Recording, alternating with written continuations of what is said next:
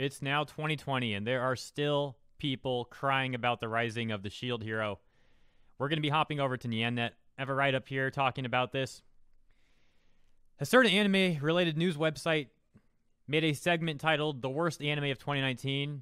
A anime Journo wrote an opinion on that segment, claiming that the Rising of the Shield Hero is the worst anime of 2019. Now, I'm not going to go through the full review because it's very nonsensical. It would be a waste of time. And also, this company has a history of going after people for copyright. So if they were to come after me this time, again, they lost the first time, they would lose again this time. But this is such pure fair use, I only have about 2 statements out of their entire review here. You won't get the full context of their review here. But this is what stands out the most to me. One segment of that review says, if I'm calling an anime the worst of the year, it's not sufficient that it merely be a bad show. It needs to be something actively politically awful. Politically awful.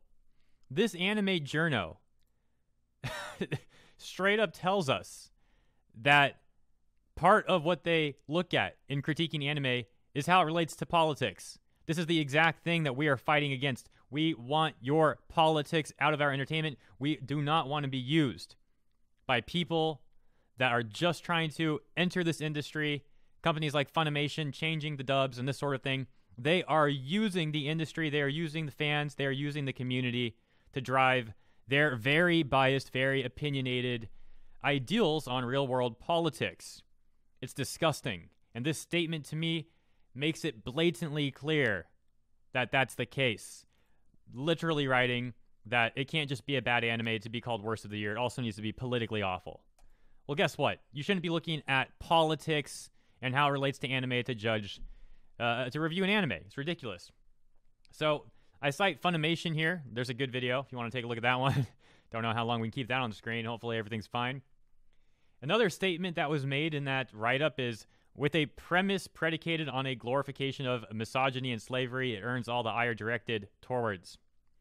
This is a very weird statement, and I've seen other reviews also writing similar things. For example, Anime Feminist is a website that wrote, our readers know why a series hinging on a false accusation and slavery apologism is wrong. This is very weird for anyone who's actually seen The Rising of the Shield Hero, which I sure would hope these people reviewing it have at least seen it. It seems like they're implying that they have. Some of the strongest characters in The Rising of the Shield Hero are females.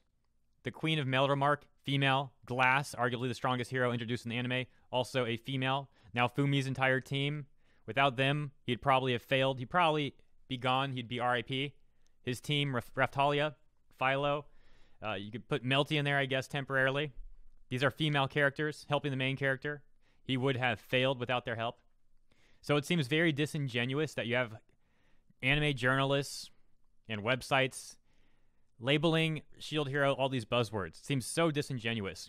And like, we see this happen in the gaming industry a lot. You will have people, gaming journos, play games for like 30 minutes to find something to critique about it. And I don't mean gameplay wise, I mean politically wise. Then they'll write their little review on Kotaku or whatever and start saying that this is a bad game because it has a certain theme in it. It's like they go out of their way to try to skew the opinions of the viewers. It's disgusting to me. It feels like propaganda. It's disgusting and sick, and it must be cleansed. On that note, I'd like to thank all of you for your time. I find a great pleasure in fighting back against this kind of disgusting stuff. I really do. And without your help, without you tuning in, I would be getting nowhere. I wouldn't be able to do this. Together, I think we are pushing back against this kind of nonsense, and it makes me very, very happy.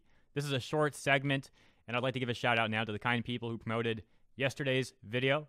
Thank you, Lancaster Kid, Amethyst Tsukiyama, Bruno, Nameless Hate, Jason's Voice, Ishra Blackwolf, KJ Collins, Mr. Anime 343, Tenshi Yuki, One Episode Left of Rue Volume 7, aka Blasian Domo, Intimidator 0108, Cajun Bowser, and Joshua B. Thank you all very much again.